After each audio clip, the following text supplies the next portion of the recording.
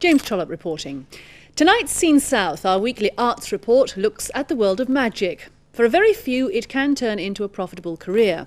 Jenny Hull has been to Reading, where a number of young hopefuls were trying to prove that they were the next Paul Daniels.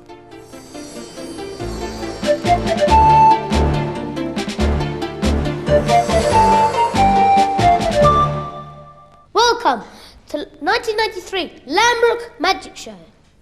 Lambrook Preparatory School near Bracknell offers an unusual activity to its pupils. The school's magic club plays an important part in some pupils' personal development. If I read the card, that is magic. I think it helps their self-confidence a lot. The people who perform are not necessarily games players, they're not necessarily people who perform in major school drama, but they're people who their confidence certainly develops a lot as a result of doing it.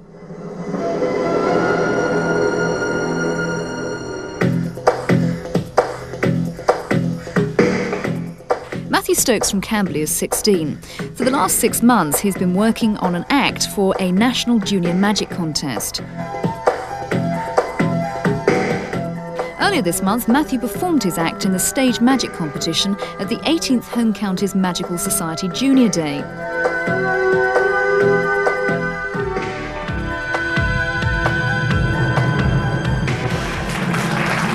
I don't think I'll be able to make a full-time career out of it. Eventually, after my college, I'd like to perhaps do some cruise ship magic, but that's a long way off at the moment, so I'm just happy as I'm going at the moment, doing a few shows and competitions.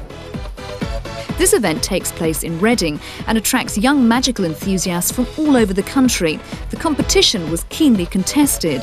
This event started in 1974 when we felt that there was a need for youngsters to be trained in magic and trained properly.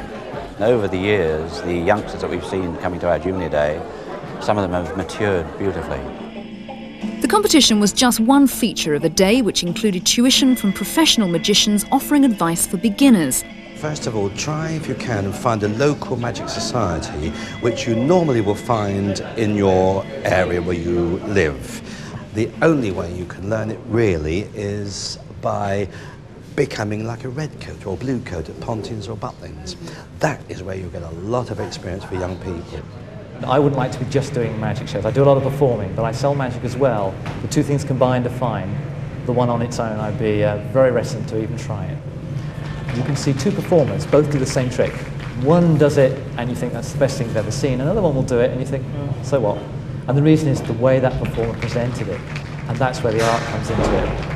And judging the art were 3 experts, including the editor of the world's only weekly magical magazine. The standard was quite high. It was a very good competition, a lot of competitors, and they all had tried very hard. The eventual winner was 16-year-old Christian Glenwright, who travelled from Northumberland to take part. Matthew Stokes' hard work paid off, and he went home with the most promising act award. Magic is a performing art.